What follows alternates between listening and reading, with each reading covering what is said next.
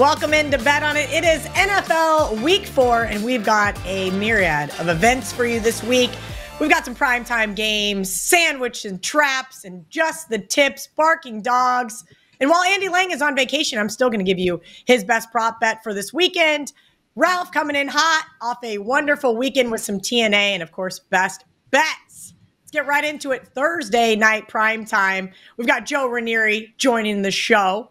Dallas minus 4.5 at the New York Giants. Total 44.5.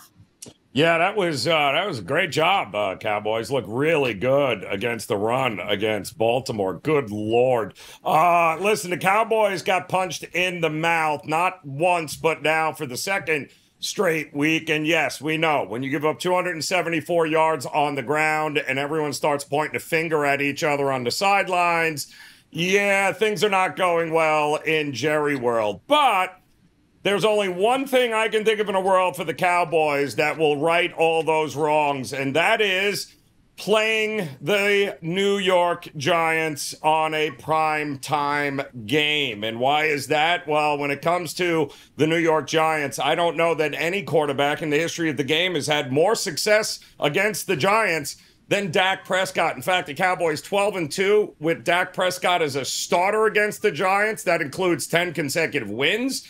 Also, when it comes to primetime games, the Giants, yeah, they burn money. 1-13 in primetime games, especially with Daniel Jones as their starter. That's 0-4 on Thursday nights and 0-3 against Dallas. Yes, we have a Dallas Cowboy team that certainly has some flaws, but maybe the best thing to happen is they're getting the hell out of Jerry World and they're heading to New Jersey to take on a team they're very familiar with and they have a ton of confidence having beaten them there. I have no doubt that the Cowboys get right this week here, Cal. The line opened up at 4.5. I'm seeing 5.5s now in the marketplace.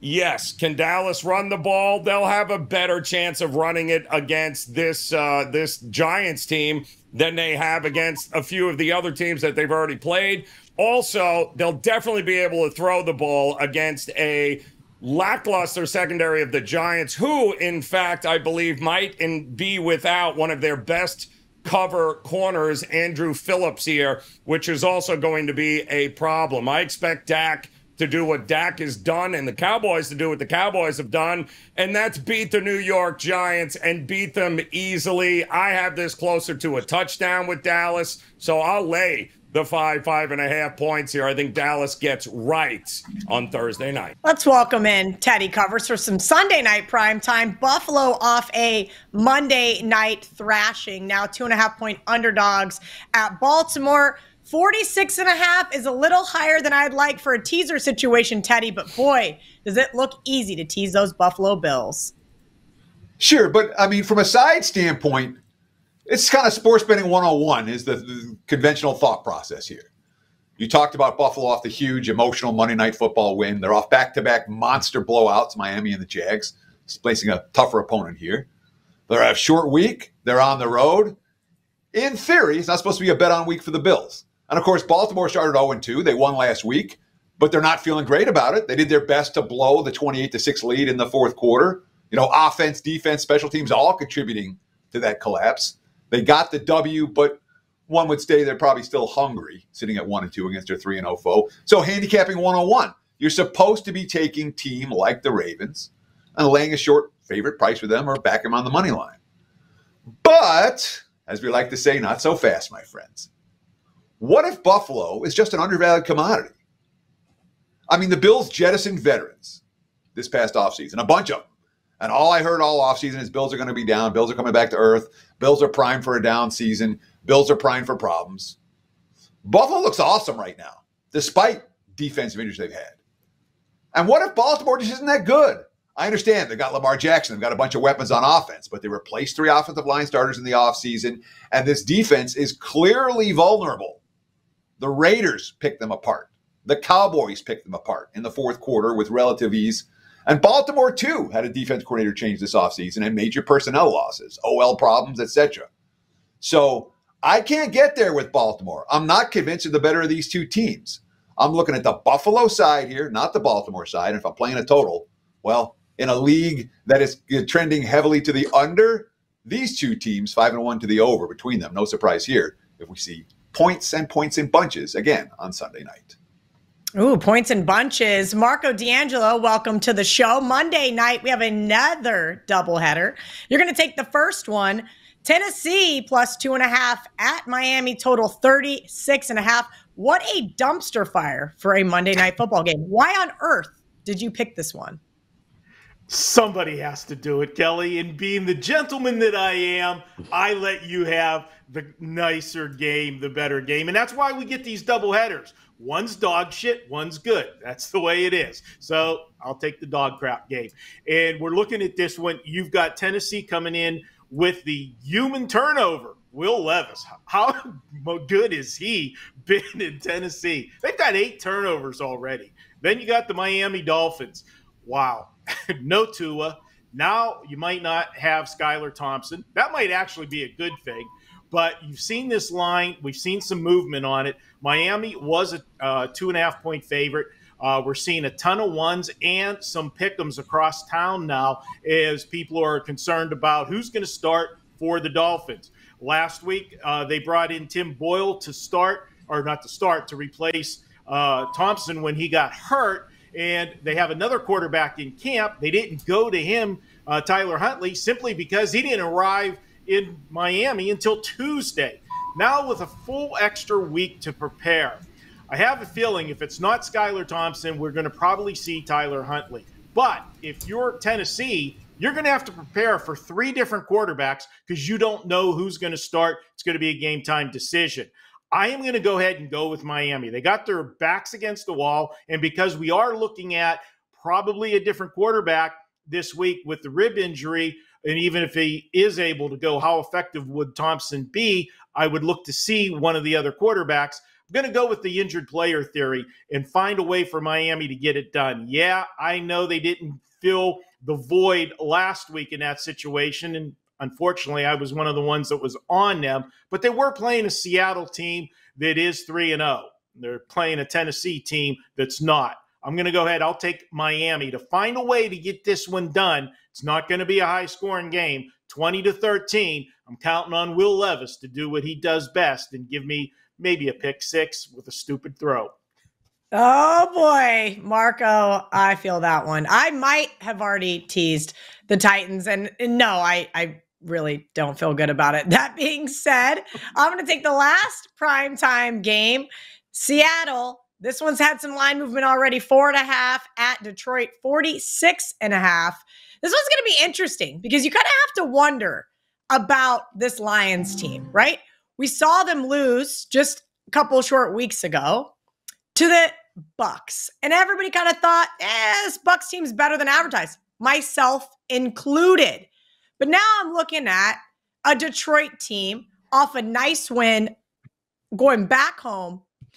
But my real question is, who the hell has Seattle played? Let's see. They hosted Denver and a guy named Bo Nix, who looked like the second coming of Tom Brady last weekend. They went to New England with Jacoby Brissett and really no playmakers on that Patriots team. And then last week, as Marco mentioned, they played Skylar Thompson and a Dolphins offense that looked absolutely abysmal. I understand Seattle has had Detroit's number. They've covered 5 straight against this team. And I do like this Seahawks defense, but I do not think they're going to be able to stifle Jared Goff and this offense at home. Slight nod here to Detroit. I may even end up considering using them in a couple survivor contests that I do not need to save for Thanksgiving. All right, we're going to keep on moving. And that means it's time to figure out what VR's got up his sleeve. It's time for him to bring us some of that gold. Gianni the Greek, the bringer of gold. We're just going to put him in quotations in the middle. Your new middle name is Gold VR because that's what you're always bringing here on the NFL edition of Bet On It. As always, I'm just going to let you run. Here we go. All right, we got a lot to look at, and make sure you pay attention because there are a lot of two-way sharp action. These lines are so tight in the NFL that we're seeing a lot of early movement and then a lot of buyback later, and even some disagreements between a lot of these betting syndicates, especially with the look-aheads. So let's dive right in. Start off on Thursday Night Football. Perfect example. Cowboys look-ahead -7 down to -4.5. Now, you got to remember, at 7, it looked like it was getting dummied up on the Giants, and then you saw the Dallas steam. So it's a little bit confusing when you look at these opening line movements, because you got to factor in there was the look ahead before that they're booking action at. So there's a lot going on even a week prior to where most of the bettors see the lines opening. Move down to the Falcons -1.5 and the under. Look ahead was 46. It's all the way down to 42.5. It did get bet down to 41.5 before you saw some over money, but when it got up to like 42.5, 43, more under money. So under is as legit as it comes.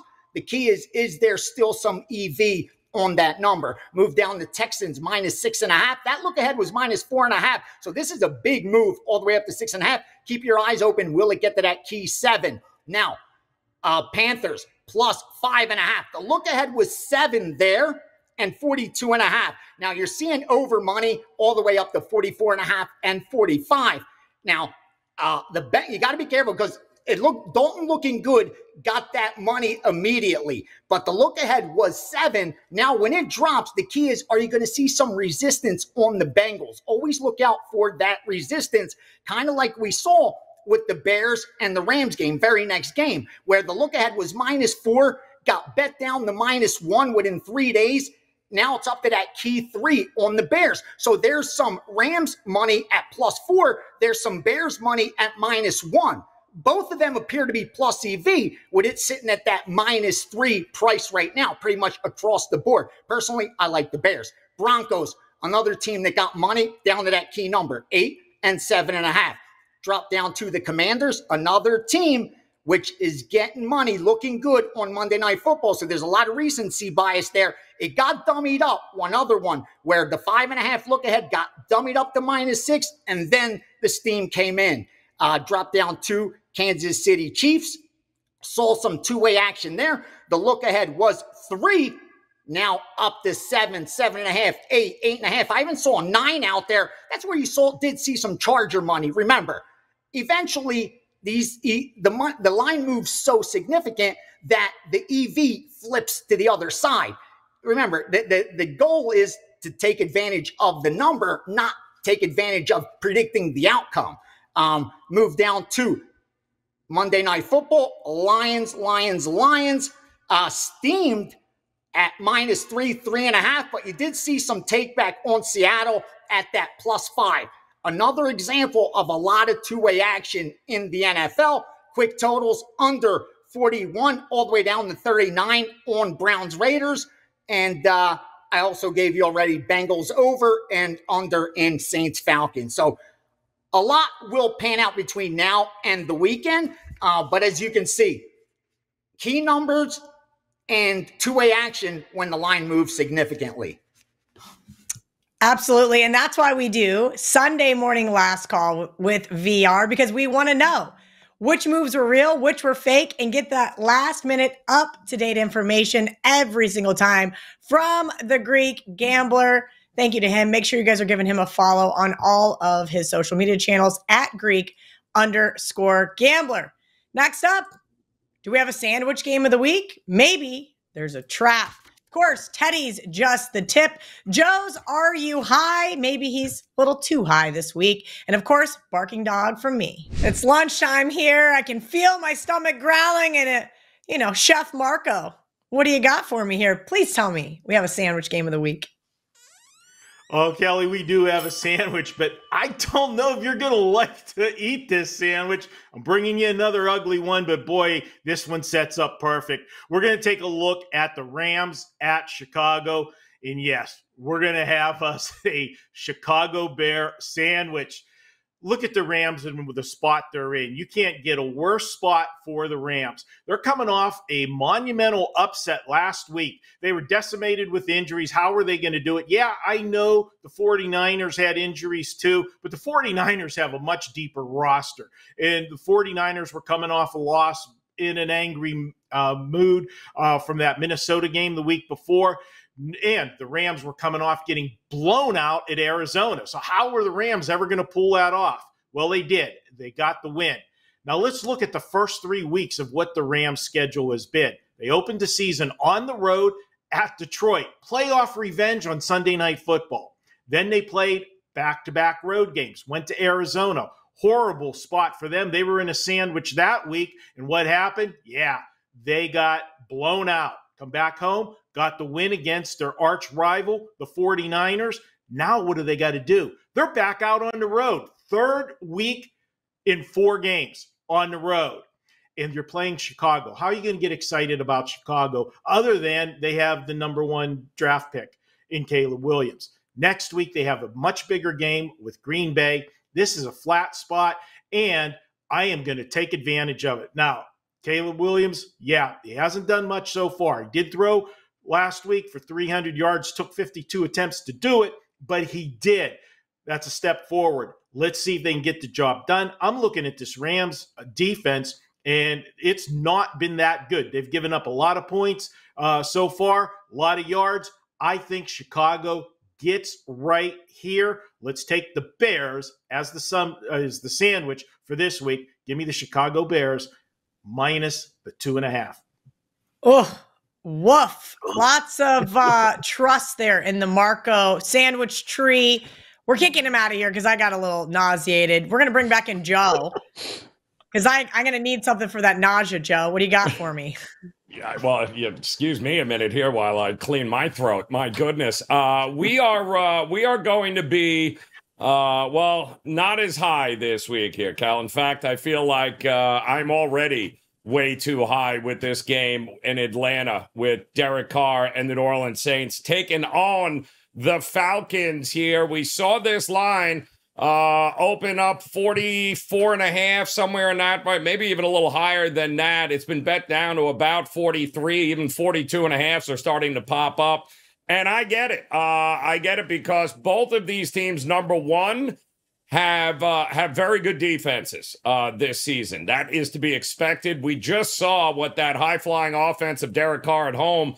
It looks like Vic Fangio figured out a couple of different ways to be able to limit them, and limit them he did. We also have, as far as I'm concerned, a quarterback in Kirk Cousins that is still not 100%. He's still having issues planting and throwing off of that back Achilles there, and I don't think that's going to change anytime soon. But what we also have is a quarterback in Kirk Cousins that has been one of the more profitable quarterbacks to the under here. This number sitting at 43. Both teams have injuries on the offensive line, which is going to make the other defenses, put that much more pressure.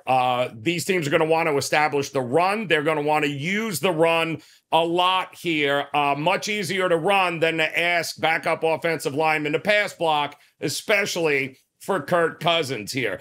I've got this game, Cal, 20-17, somewhere in that ballpark, 21 to 14. I don't think we get over 43 points in here. I think this number is a little bit too high. The market jumped all over it to push it down under. I agree with that move. So, yeah, I think Atlanta and the Saints just a little too high for my taste this week.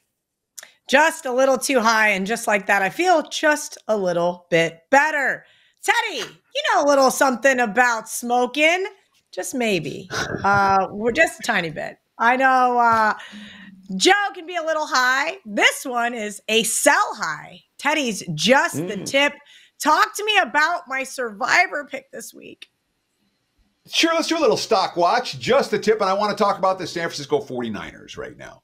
This is a team that came into the season with basically everybody back from a team that went to the Super Bowl last year. A team that had been in 3 straight NFC championship games for the last 5, 2 Super Bowls during that span. Truly an elite franchise for the last half decade. Their contract situations got resolved. Brandon Ayuk came for week 1, and now San Fran was power rated right there with Kansas City as the 2 best teams in the league. Now, we know that it's hard to be intense in the regular season after all of that postseason action. There's a reason that Super Bowl losers tend to do poorly against the spread. And in general, a team like San Francisco that's been at this high level for a long time. There's only one way to go, and that's down. And then we start to look at the 49ers' current situation, all right? Well, let's not forget the Trey Lance pick, the trade for Trey Lance, the trade for Christian McCaffrey, that decimated them depth-wise in terms of the draft. So they've got a lot of superstar talent and a lot of guys on veteran minimum contracts. So what's happened? Look at the injury list. It's a mile long right now. I mean, big names, Debo, Kittle, McCaffrey, Trent Williams. Out for the year guys like Jason Hargrave, Drake Greenlaw, Drake Jackson. This is a problem for a team that doesn't have the depth that they've had in recent years. Right now, San Fran ranks number 30 in the NFL in yards per play allowed. And it's not just that Justin Jefferson 97-yard touchdown. That play was a symptom of the problem. Purdy's got a QB rating of 109.2. He's averaging 8.9 yards per pass attempt. And they're 1-2 with the number 2 passing offense in the NFL. Oh, by the way, Purdy's got a bad back right now. Oops. This is the easy part of their schedule. They're still laying points every week. I'll tell you flat out, I'm going to sell high on San Fran. We'll be looking for spots to bet against the 49ers over the course of the next month. All right, Teddy, current line on the Wager Talk odds screen is 10. There's some 10.5 still left. Am I crazy to be using the Niners this week for Survivor? Because based on what you're telling me is probably now would be the time to use them, because later on, as the schedule gets tougher and the injuries continue to pile up, you may want to start really selling the 49ers. Sure, the markets could get there. San Fran is not a team I'm excited about using in Survivor this week. That being said, you got to pick somebody. They are the biggest favorite on the board, although taking the biggest favorite on the board the first 3 weeks of the season has resulted in 95% of the field being out already, for what it's worth. For what it's worth, as if I wasn't overthinking this enough. Here's one that I'm not overthinking, though. I'm going to tell you guys straight up. Last week, it worked out well for us. We took the decimated team, the one with all the injury woes, and we said they're barking. And not only were they barking, they won outright. Last-minute field goal. So I'll pat myself on the back for this one. I actually don't think the Chargers are going to win by a last-minute field goal, but I think this is too many points for a Chiefs team who just seems to get away by the skin of their teeth every single week. Yes, I know they are 3-0 on this season, and yes, they still have an explosive offense, but do they? 2 tight end formations, and we haven't even seen Travis Kelce do a thing this season. Harbaugh, what can he do defensively? This one was 7, up to 8 on the Wager Talk odds screen. Now back down to 7.5. I do think we see Harbaugh rally the troops here for an AFC West divisional, albeit home game. I like the Chargers here over a touchdown. They tend to cover against Kansas City, who, while might win the game outright because they have won 10 straight against this team, too many points here. They're a barking dog. Don't be surprised if they cannot upset the Kansas City Chiefs. The prop prince is, he's in Portugal, you guys. I don't know why somebody let him go on vacation during football season. I don't get that luxury. Okay, maybe sometimes I do. That being said, we're going to give out his play for this week because he's our favorite guy and we don't want him to miss it. Also, did you guys come up with a new nickname yet? Because I need that while he's gone. Kyler Murray, over 1.5 passing touchdowns. Andy texts me, fading the Washington secondary, who've given up more than 1.5 TD passes in every single game this year. Seems simple enough to me, guys. We're moving right along. You guys know what these glasses mean. One thing, it's time for some TNA with Ralph Michaels. Ralph Michaels, new TNA segment, same awesome glasses. Ralph, nice 6-0 last week on Wager Talking College Football. Went 2-0 on this show. Ralph, because we changed it up last week, we got some commenters that were very mad about the charts, but he is still going to tweet them out at Cal Sports LV. But he's bringing us all of the actionable info. Ralph, NFL has been kind of kicking my ass. Give me some help. Kelly, thank you very much. Our NFL TNA play of the day. We're going to New York, and we're going to back the New York Jets minus the 7.5 against Denver. When you look at Denver and you say, wow, this defense is pretty damn good. They're allowing 126 yards per game and only 259 yards per game. Well, they played Seattle. They hosted Pittsburgh. They went to Tampa, and, they did hold Tampa to 223 yards. But it is very, very difficult to upset back-to-back teams in the NFL. Kelly, when I went to the database, teams often upset win as a dog of 6 or more, and now are a dog of 6 or more again in their next game. They are 24 and 59. That is 29% against the spread. When a team is an away dog of +5 and higher, off a win as a dog of 17 or more. Since 2010, those teams are 31% against the spread. And when you throw out the last few games of the season, games 15 and higher, those teams, as an away dog of 5 or more, off a win as a dog of 17 or more, are 28% against the spread. And again, that is since 2010. An amazing long run. I look at the Jets. Aaron Rodgers, a 6.7 YPA. You think that's pretty bad? It is. We've seen he's going to need some adjustment time to throw the ball downfield. He's been using Brees Hall a lot in short passes. And while that is a very low number in the NFL, I want to point out Bo Nix is completing under 60% completions with a 5.0 yards per attempt. I've never seen an NFL quarterback after 3 games that's taken every snap to have a YPA that low.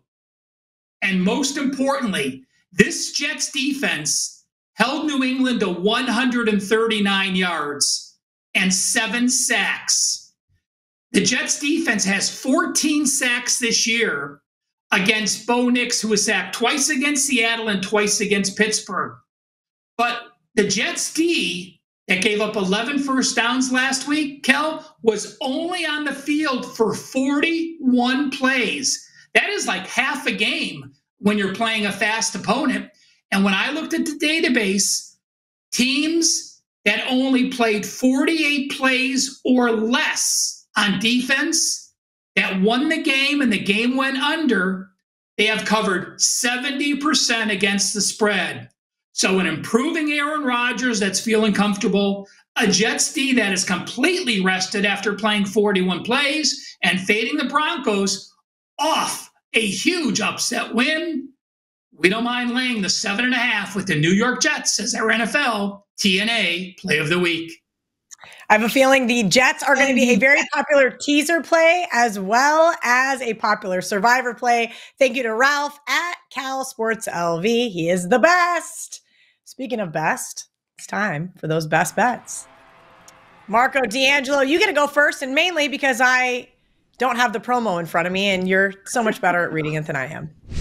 Yes, Kelly, we got a big offer at Wager Talk this week, and it's site-wide. Any capper, you can pick up a 90-day all-access package. And think about it. Right now, this is the best time of the year. You've got football, obviously, college and pro. You've got baseball heading to the playoffs. You've got hockey and basketball just around the corner. Get everything for 90 days for $849, but we'll make it even better. We'll throw in a bonus 30-day all-access, giving you a total of 120 days. That's a $299 free bonus, and this includes all plays, including those 5% plays. Remember, every 5% play at Wager Talk sells for $35. And speaking of those 5% plays, I want to thank everybody that jumped on board last week for ours in the NFL. We're now 10-2 since February on those 5% plays.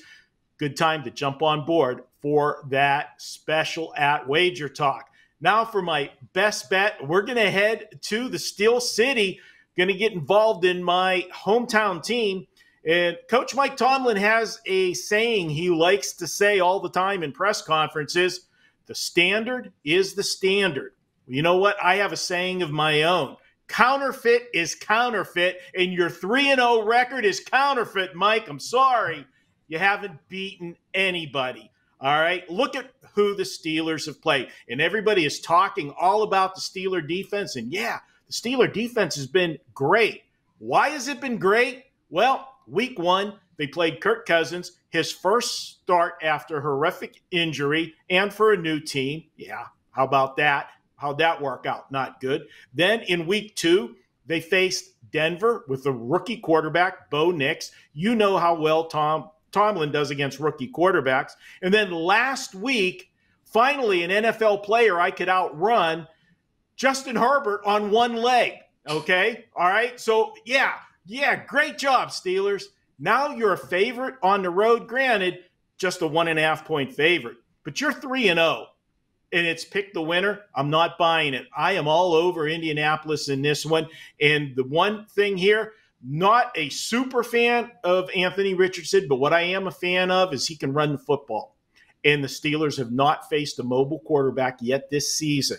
I'm going to take Indianapolis to get the job done here. And you're asking the Steelers to lay points on the road. They've scored 18, 13, and 20 points on the season. And, yeah, Justin Fields, he's 3-0. It's easy to play quarterback position when you're ahead in all of those games. He's not had to play from behind yet.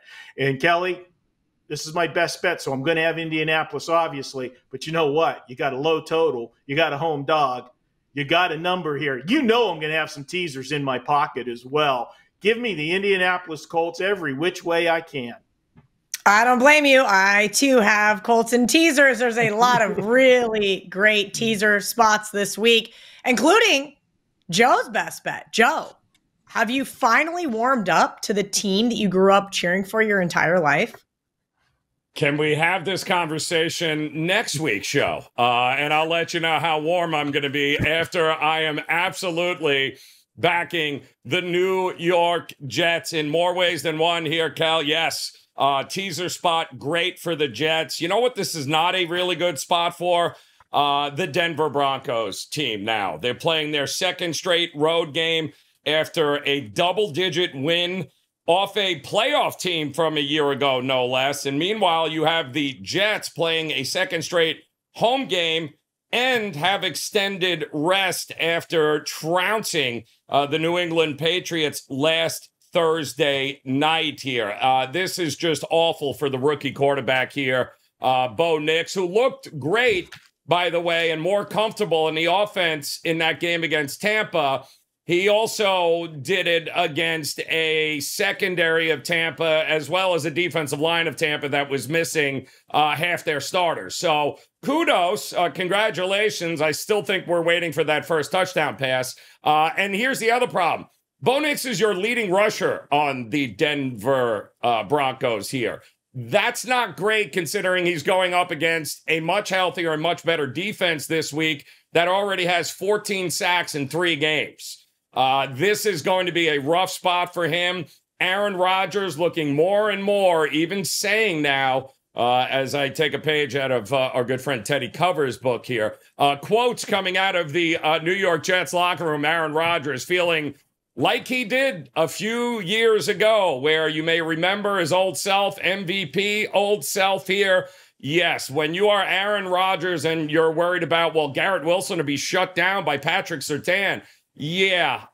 Does Aaron Rodgers look like he's got a problem finding every other receiver on the team who can catch a ball? The answer is no. Brutal spot for Denver. Great spot for the Jets, who the eye test tells me is getting better and better each week. A lot of that has to do with Aaron Rodgers. I love the offensive line that's coming together for him this week. I think this has got double-digit victory all day long for the New York Jets. So, yes, I will back them. I'll put them in teasers, Cal. And if they don't win this game, then you and I'll have a totally different answer to your original question about am I warming up to them. But let's just say the Jets all day long against Denver this week. Yeah, that is a great teaser spot. I just locked in a couple of more teasers. And while there usually isn't a lot of teasers, I love lots of low totals this week. So you guys keep an eye on that. My best bet is going to be the same as it was week 1. Except this time I'm laying 3.5 with the Cardinals instead of the Bucs. And that's because I'm playing against the Washington Commanders. I know Jaden Daniels, boy, did he look really good on Monday night against the Bengals. And I don't want to take away anything that he's accomplished. And I know there's a lot of memes flying around comparing him to Aaron Rodgers and Tom Brady and Brett Favre and all of these wonderful quarterbacks we've had over the years that have had very successful careers. But everybody pump the brakes. The guy has played 3 games, okay? His defense is the real issue here. And as Andy mentioned in his text to me about why he liked Kyler Murray over 1.5 touchdowns, it's the same reason why I like the Cardinals here. I expect the Cardinals, Kyler Murray, and that top-ranked defense to cause him to make some mistakes and to be able to exploit that Commanders secondary.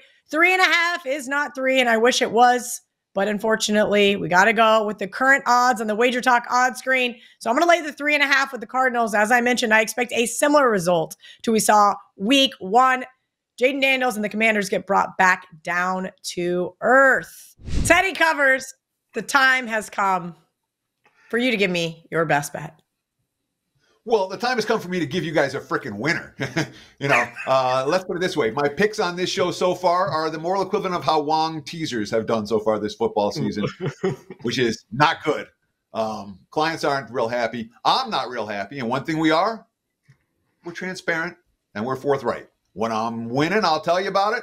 If I'm not winning, I'm going to bitch about it. And that's where we are right now. Let's see if we can get things going in the right direction this week and talk about this Arizona Cardinals team and the Washington Commanders team. Some game that's gotten a fair bit of play on this show. Kelly likes Arizona. Andy Lang likes the Kyler Murray over. Touchdowns. I like the full game over. We're talking 50/50.5, the prevailing number right now. What are we talking about? 2 potent offenses. Both these teams, yards per play on offense, top quartile of the NFL through the first 3 weeks of the season. These are offenses that can put up points and they can score touchdowns in the red zone. And we have extend the play quarterbacks on both sides. That's going to be a problem for these 2 defenses. We do not trust Arizona's defense. We do not trust Washington's defense. Washington defense ranks number 31 in yards per play, number 26 in the red zone. Arizona red zone's defense has been every bit as much of a disaster, 24th in the league in that regard.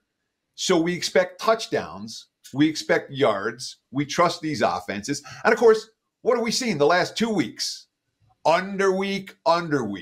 Back to back. What do we go? 10-5-1 to the under this past week, and it was similar the previous week. Yet these 2 teams are both 2-1 to the over. They've been cashing overs. I think they'll cash another one here. The highest total on the board is the highest total for a reason.